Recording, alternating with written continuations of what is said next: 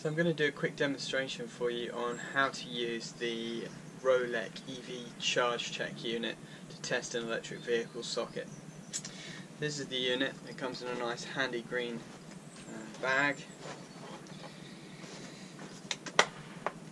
The unit itself looks like this, and inside you've got a cable here which gives you a type 1 and a type 2 plug, so you can test either type of socket.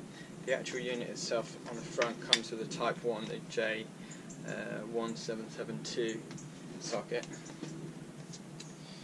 And so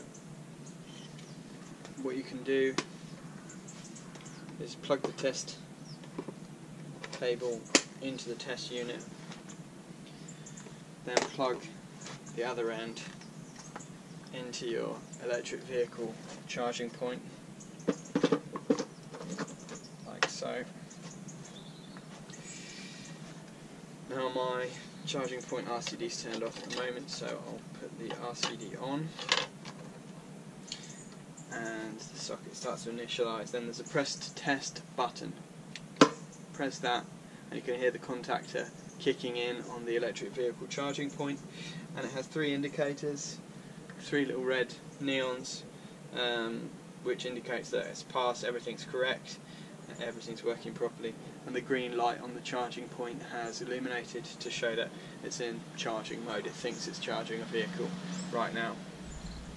Now of course we need to perform some electrical tests as well, and so the handy thing about this Chargecheck unit is on the front here there's a 13 amp socket outlet which you can then plug your normal multifunction tester into and do your earth loop impedance test, your RCD tests. So simply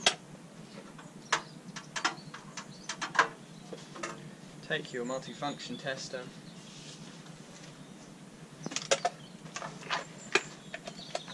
plug in to the EV Chargecheck unit, and now I'm going to do an earth loop impedance test.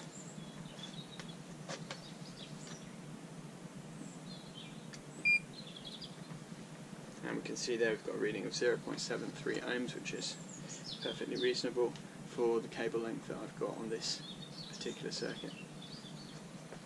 And that's it. It's quite a handy unit. It's not cheap, but you do really need it if you're going to be installing electric vehicle charging points. It's a way to make sure that all the internal electronics and contactors and everything are working properly, and also perform your electrical tests.